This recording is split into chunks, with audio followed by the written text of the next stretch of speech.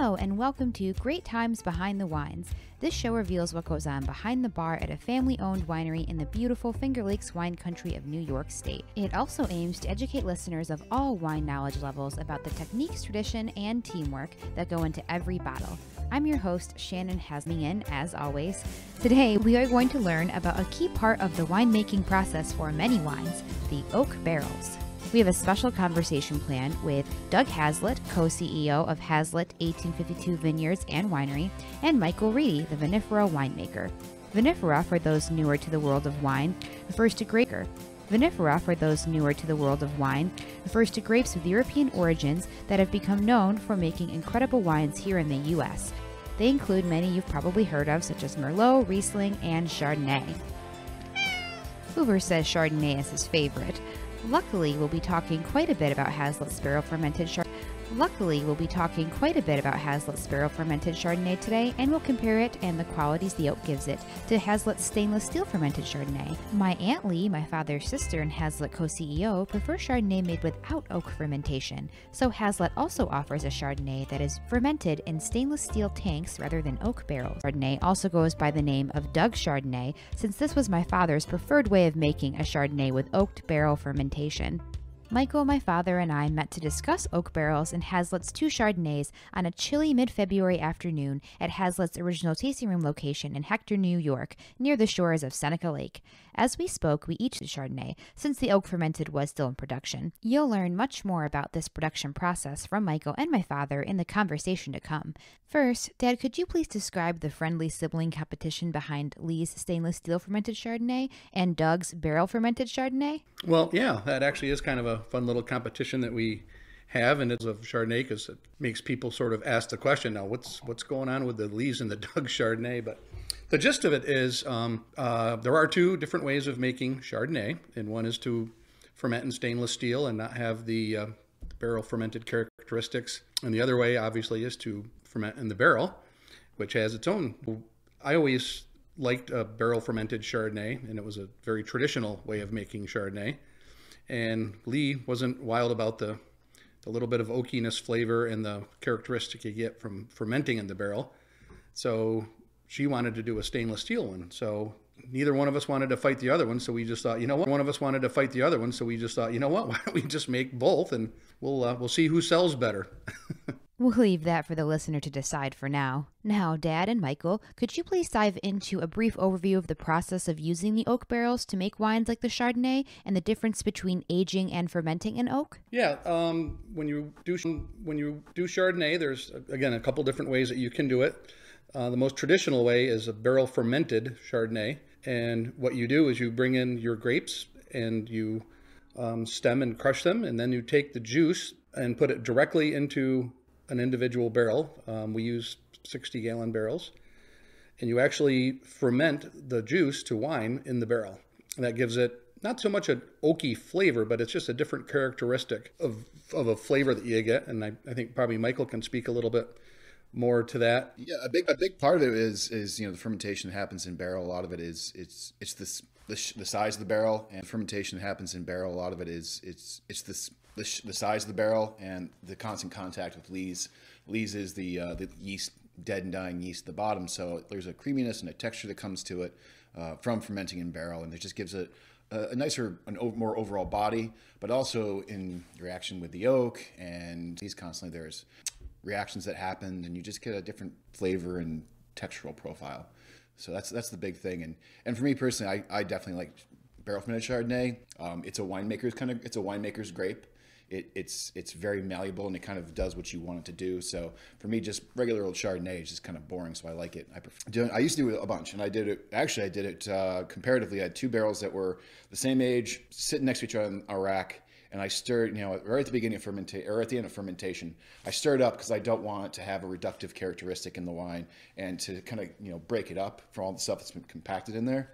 But I did one, I stirred once up for all the stuff that's been compacted in there. But I did one I stirred once every month or so, and I did one I stirred every couple of weeks. And really, in the end, there wasn't a huge difference in the two. And I actually preferred our overall preferred the one that was stirred less. So we definitely do it at the beginning, but it not nearly as much as we used to. But there's a funny little tool that just goes in the top of the barrel, and it gets down to the bottom. It flattens out. When you stir it, you can actually see the wine at the top. It's clear, and after you stir it for a little bit, it's all cloudy again because the yeast have come back up at the top. So that's a big thing. Oh, cool. But that's a big thing in barrel. Barrel is one thing, but for the Chardonnay, it sits in barrel for usually at least a year. What I like to do is they take out the previous year's wine just as I'm putting in the next year's juice. So it typically stays in there for about a year, and the process is called sur-lie aging. So sur means on, and lie is lees. So it'll aging. So sur means on, and lie is lees. So it'll stay in there for about a year, sitting on that stuff.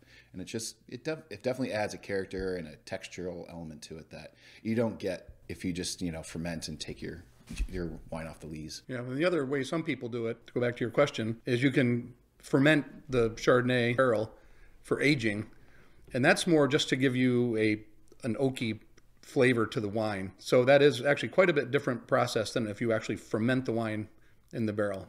And Michael and I both prefer fermenting it in the barrel, and then again about a year aging after the fermentation is complete.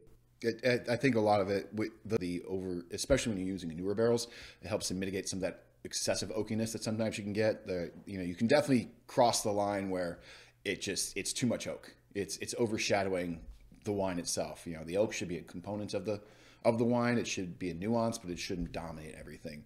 So the lees actually will help the stuff that's dominate everything. So the lees actually will help the stuff that's in there will actually help kind of mitigate that flavor. Gotcha. Yeah, that makes sense. That was a great description. Thank you so much. Now, Michael, could you please touch on the other wines that are aged or fermented in oak here at Hazlitt? Sure. We do our Bordeaux Reds, Cab Franc, Cab Sauv, and Merlot, and then are fermented in stainless steel tanks.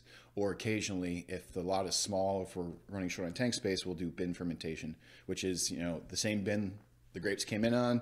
We crush the grapes and then we put them in the thing. We actually do it in there, but majority of our reds are fermented in red tank.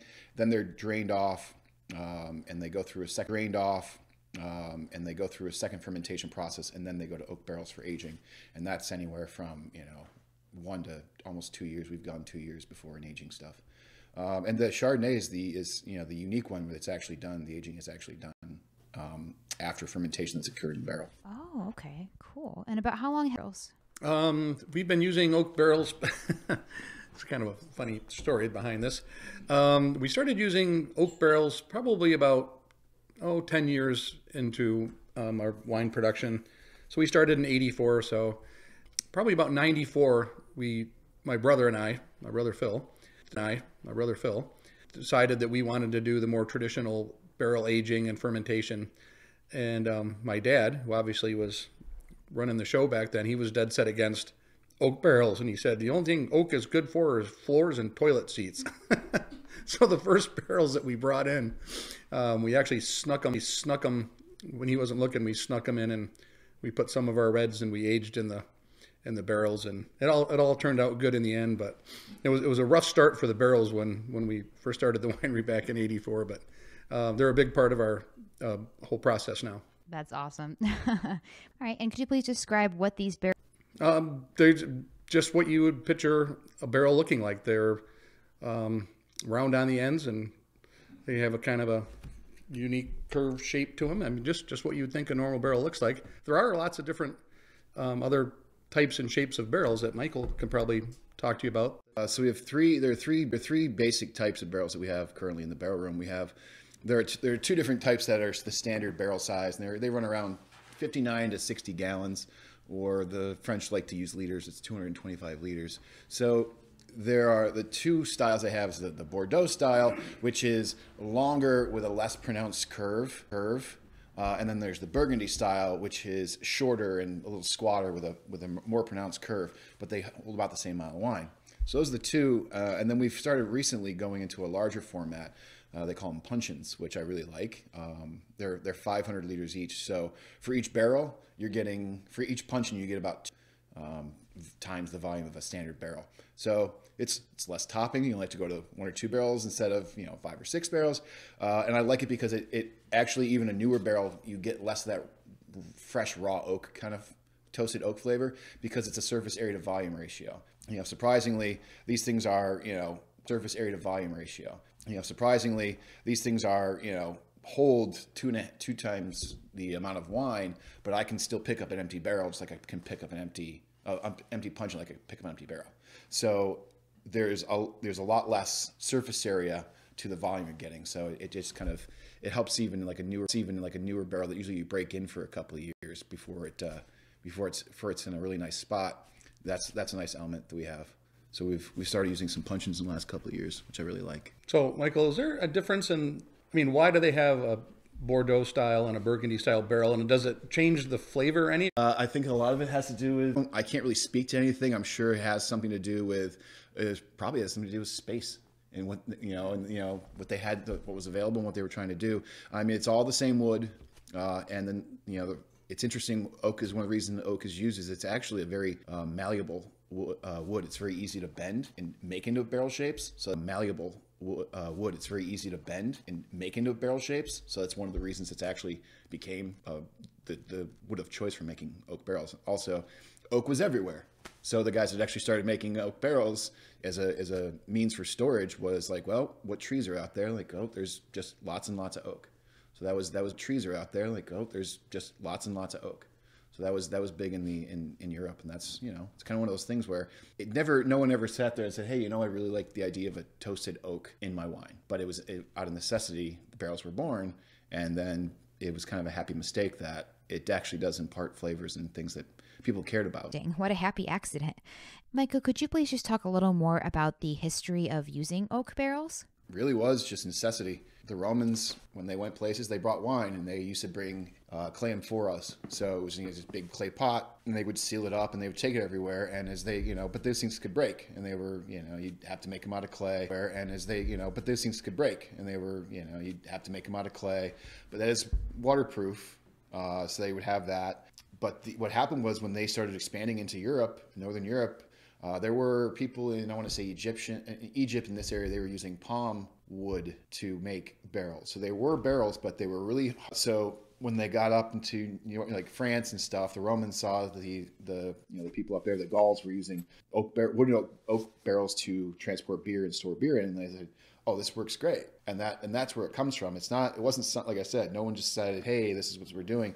And afterwards, using it, storing it, moving it around, the accident. So it just very quickly, they went from all these clay amphoras to using wood barrels. And that was, millennia ago. And they've been doing that ever since. Yeah, it makes sense. And I know new oak and old oak are like pretty popular terms used when you talk about oak, right? Could you talk about the difference between those two terms? Sure. I mean, new oak is a brand new barrel. Sure. I mean, new oak is a brand new barrel. And there's, different characteristics. There's Hungarian oak, there's American oak, there's French oak. They're all a little different. They're all white oak species. There are a couple different species. They're species at the end, but they are white oaks. But a new barrel is a barrel that just came in. It's being used maybe the first or second flavor out of the barrel. An old oak or neutral oak is something that's been used up a bit. Well, the funny thing about it is what's happened is over the time, the oak that's, contacting the wood has been coated with tartrates and yeast, and it's kind of there's a layer in there that is keeping the wine from directly interacting with as much of the oak as there was. You can open a barrel, you can pop the top off a barrel, shave it down and retoast it, and it's new oak again. So the flavor is there. You just got to go in and basically pressure wash it or sand it down and refire it up, and it's going to taste like new oak. And refire it up, and it's going to taste like new oak.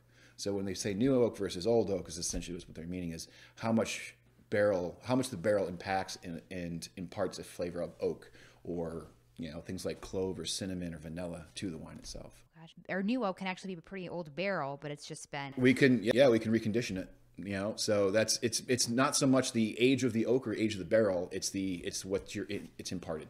So you get a lot of new oak. That means that you can taste it. It's like, oh, that's a new oak. Gotcha. And you mentioned tartrates. Can you just describe what that is, please? Sure. Tartrates are acid. Tartaric acid is great. I put it in the freezer and kind of forgot about it, and it froze, and then you had to thaw it back out. There was a little, crystally diamonds at the bottom.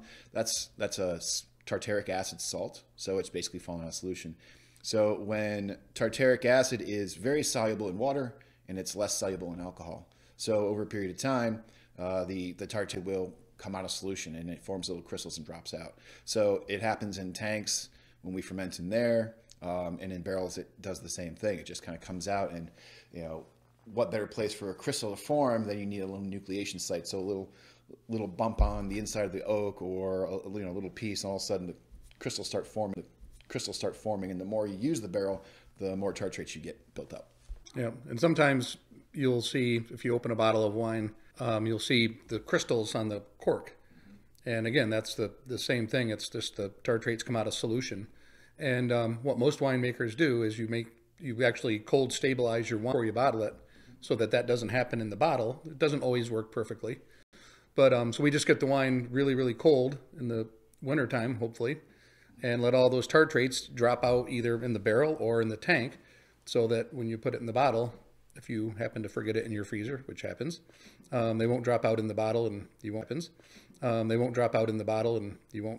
drink the last sip of wine and get a mouthful of tartaric acid crystals. They don't hurt you; they're totally fine. But there's nothing wrong with them at all. And actually, some people, like the French, consider it to be, Americans are inherently flaw-based consumers. We see something, it's like, that's not right. And it's definitely changed over the years. I'm back to 14 years ago, there were two kinds of beer you drank. You either drank a PBR, or if you got the fancy beer, it was Sierra Nevada. And then Sierra Nevada always had the little ring of yeast at the bottom, so they didn't filter it all the way down.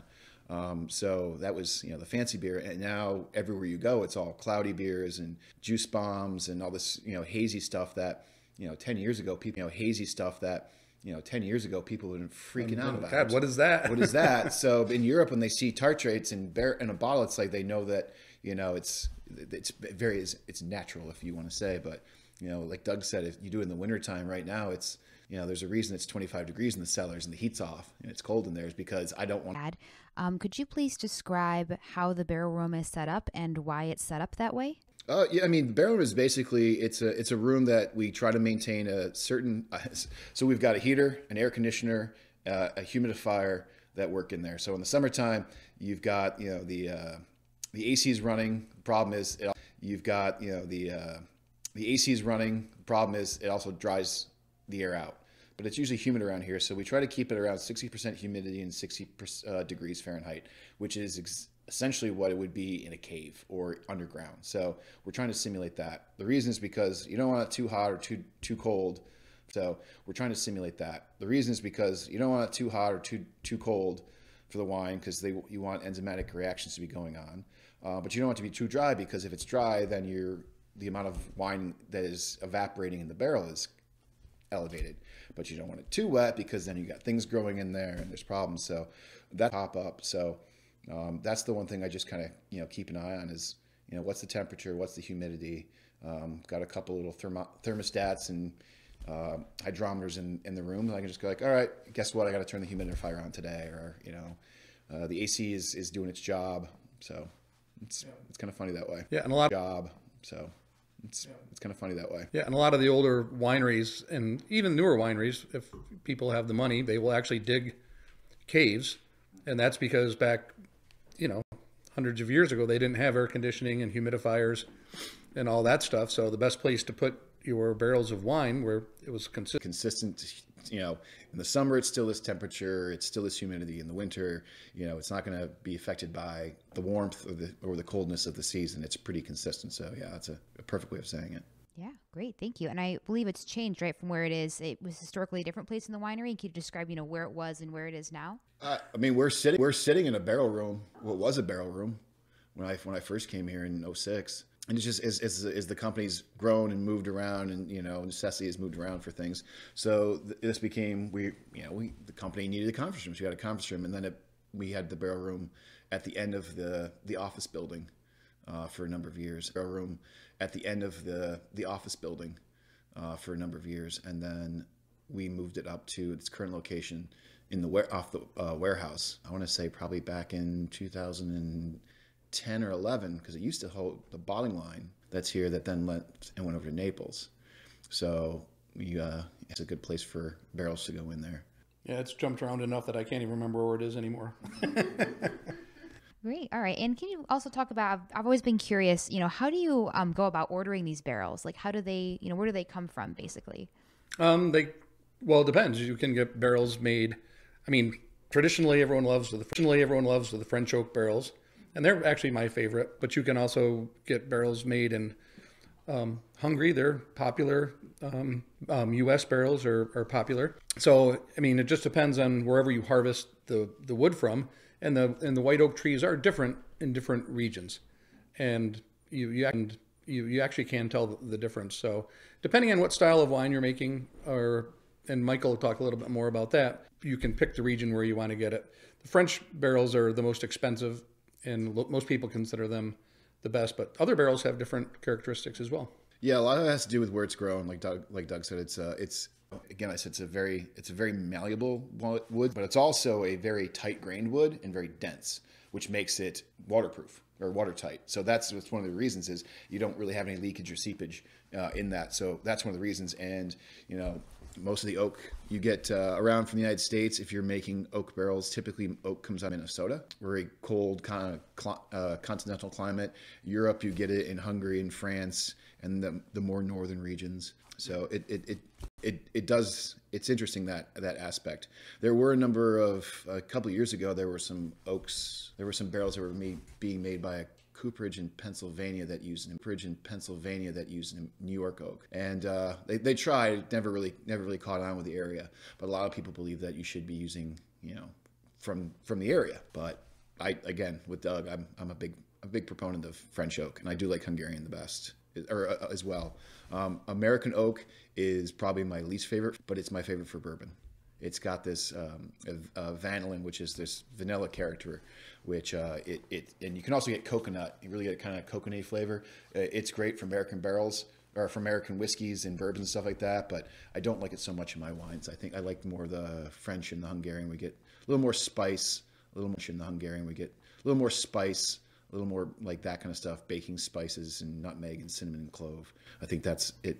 It lends itself better to the wines that we're aging. So, we also have a lot of white oak growing on our farm. So we ought to mill up cut a couple white oak trees down, mill it up and age the lumber and make it. Yeah, and that's what Doug was saying is age it and season it. So what you actually have to do is after you cut the tree down, you don't actually just make a barrel out of it.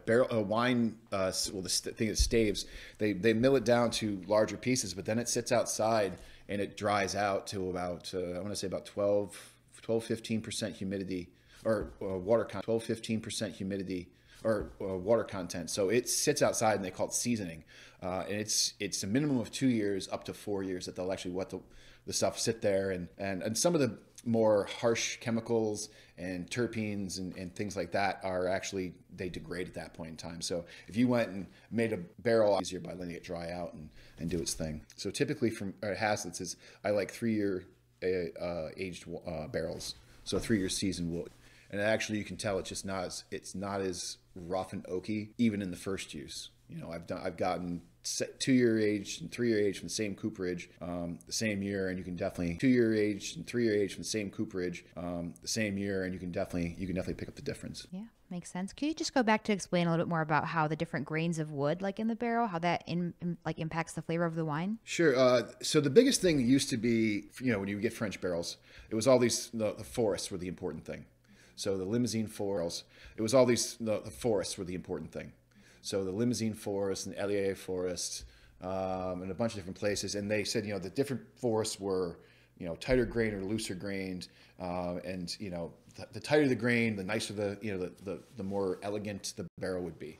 And they found out that, while that is where the forests are located, so some are more northern, so they're going to be tighter grain. So the wood grows, it's, the growth rings, if you look at a growth ring, it's tighter together because they grow less over a period of time because it's colder.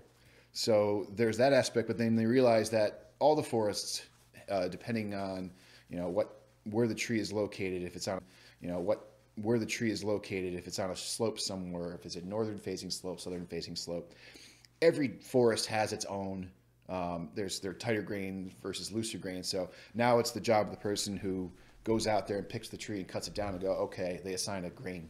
So we typically use tight grain select, assign a grain. So we typically use tight grain select or very tight grain. And the looser the grain is, the more flavor, the more oak flavor comes out of it. That's why another reason American oak is more oaky per se, is because the grain is a looser grain. It's not as tight. So there's To use oak versus stainless steel fermentation in the winemaking process? Sure. Yes. Actually, we've gotten to the point now where oak, I think, it definitely lends something. But there are percentages of our reds that never see oak. So there might be 20% of a particular vintage blend barrel, because it really maintains that fruit and that powerful characteristic that I really, really like. And then you can blend it in and just kind of figure something out from there. So, that's a big aspect of it. And but yeah, I mean, essentially, that's a big thing we do is, and also it depends on the vintage year. So that's a big thing we do is, and also it depends on the vintage year. So specifically for reds, in a really hot, dry year like we had in 2020, where the reds are going to be big and powerful and super fruity, they can take more oak. So you need to have a balance point. You can't just have, in a cool year that the wines are a little more elegant and a little more delicate, you can't just have all this big oak, because it's going to overpower the wine. So that's a big thing is, certain years you're going to have, it's like, oh, this is nicer out of the older oak barrels or the more neutral oak barrels, or, hey, I want to use a slightly larger percentage for the blend that's unoaked and go in that aspect. So it really is kind of like a, knowing the vintages, knowing the vineyards, you just kind of look at things that way. And just every year it's a little bit of a putting the puzzle together kind of thing. Yeah. And what it really all boils down to is taste. Mm-hmm. It's a matter of taste. Some people like really oaky wines and some people don't. But what we do here, and what Michael's very good at, is we have not everything goes into stainless and not everything just goes into oak. We keep things separate. So Michael has blending tools to fine tune. It's like, well, we use 10% of the stainless steel Cabernet Sauvignon, and we'll blend that with 90% of, the barrels are 50% French oak barrels, 50% American. Blend it for the best taste possible. Yeah, that's really what it comes down to, is the idea of, you're trying to make the best wine. And I mean, actually, we had a 2016 Cabernet Sauvignon, which I want to say was a 90-pointer from Enthusiast. It never saw oak once. And the reason is because I was getting ready to put it in barrels and I tasted it. I'm like, this doesn't need anything. Doesn't need to do anything. This is beautiful. We actually went out and it was sold. The only person that actually picked up that it was not oak was a master sommelier.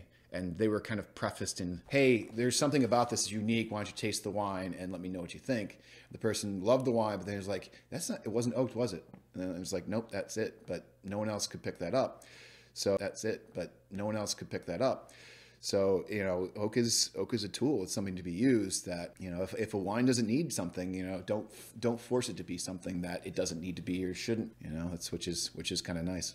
He didn't even tell me it was never an oak. I didn't tell anybody. I said, I can taste the French oak in that. It's in France. Yep. I didn't tell anybody about that. I was just like, let's see what happens. And it was beautiful. And actually, it was funny because we had somebody from a guest that was here helping in the cellars one day, and I had them taste it, and there's of importance in the wine world, and they tasted. I'm like, I think I'm going to put this in oak.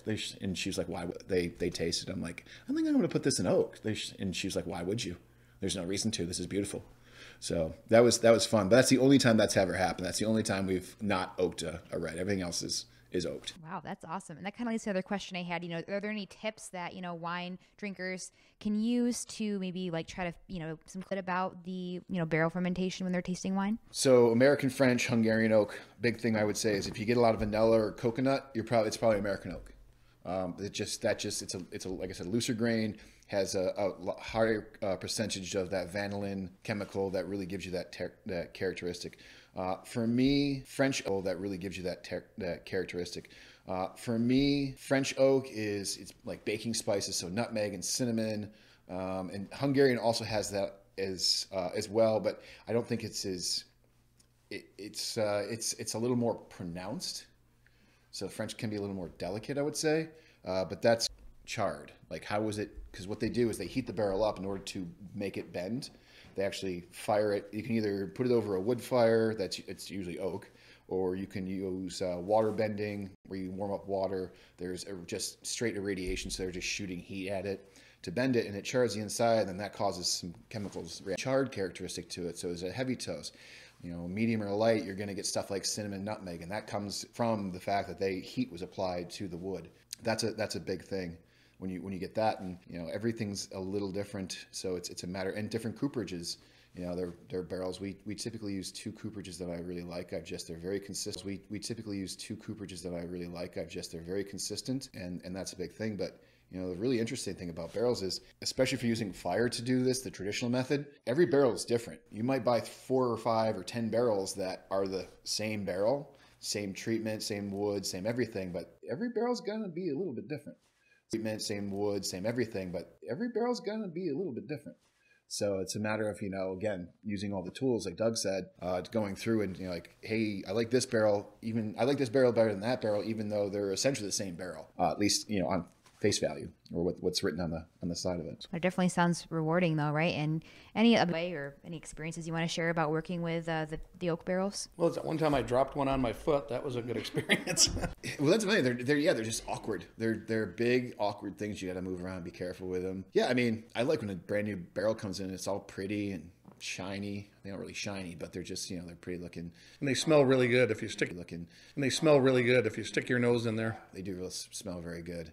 Yeah, I do enjoy that. I like getting new barrels and just, you know, seeing what they are. And it's funny because, you know, you can definitely buy a barrel from this guy, you buy a barrel from that lady, and, you know, it's like, well, that lady's barrels are just a nicer barrel. So that's because you just, you know, over time you figure out who you like and, you know, have a good relationship with, and you know what actually works with your style of winemaking. And I know I use barrels here that I have a particular barrel maker that I really like, and I have a friend down the road who makes amazing red wines that he's like, oh, I don't use those barrels, I use these barrels, but we're doing very different things, and he's doing it works out real well. Do you talk to other winemakers, just out of curiosity, about like different barrels used in the region and that type of thing? Yeah, definitely. I mean, you definitely just kind of like anything in the area. There's, you know, camaraderie, and you basically just, you know, who do you have.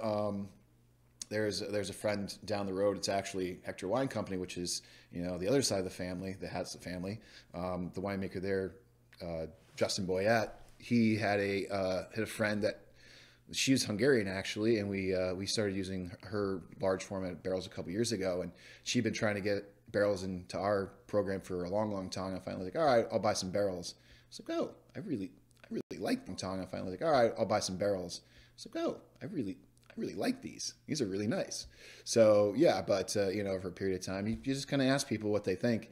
And the barrel maker that I like the best is there is a winemaker in the area that I really liked his wines. I'm like, who's your barrel guy? And then he's like, oh, I use Francois. And he's like, oh, I use Francois Ferrer from France. I'm like, okay, well, guess what? I'm going to start using these barrels too. So yeah, it's a lot of fun to go into someone else's winery who's doing things a little bit differently, and if you're close enough or lucky enough, the winemaker will take in and you can literally sample right out of the barrels. So, okay, this is the same wine in a French oak barrel. This is the same wine. I put some in these American barrels, and, you know, to go through and taste the difference. And you really can taste the difference. It's neat. It's a lot of fun. One more quick question. What happens to barrels at the end of their lifespan, I guess? Is there a certain amount of time you usually use them for, and then what maybe happens after that? You don't need them anymore, and then you turn them into planters. After that. You don't need them anymore, and then you turn them into planters and sell them at the winery. People make furniture out of them. I've seen some cool bars made out of them. Barrels can be, if you're just looking for a storage vessel and an aging vessel, they can be used forever. Just, you know, and it's you're not going to get that oak flavor anymore. So there's that element of it. So yeah, but yeah, I don't think it's on my voicemail anymore, but one out of every 3 phone calls I would get would be somebody that called the winery looking for used barrels, and they would transfer them back to the winemaker because he would know if we had any barrels. And I actually put on my outgoing message was, you know, you've reached Michael Reidy, blah, blah, blah, blah. And at the end, it's like, and if you're calling to inquire about, I wouldn't get people calling me back and leaving messages. Yeah, people love them. You can sell them as a whole barrel or planters, but you know, I've seen a lot of furniture made out of them, you know, because you just take them apart and you use the curved staves. Mm-hmm. I've seen chairs made out of them. Oh, wow. A lot of cool ideas. And I'm sorry people listen to this and then give you more calls. Yeah, Michael's cell phone number is, no, it's listen to this and then give you more calls. Yeah, Michael's cell phone number is, no, it's All right. Well, thank you guys so much. Cheers. Thank you for taking the time. Yeah, all right. As you can see, there is a lot of thought and hard work that go into using oak barrels here at Hazlitt, but it's worth it to make incredible wines. Thank you so much again to my father, Doug Hazlitt. I also really appreciate Derek Strybig's amazing custom music and the careful editing of the winery's Director of Marketing, Stephanie Jarvis. Of course, I also must thank you for taking the time to listen to this show. And yes, Hoover, I appreciate your contributions as well. We hope this episode has inspired you to try more wines aged or fermented in oak, which you can do at our tasting rooms located both in Hector, New York, near the shores of Seneca Lake, and in Naples, New York, near Canandaigua Lake.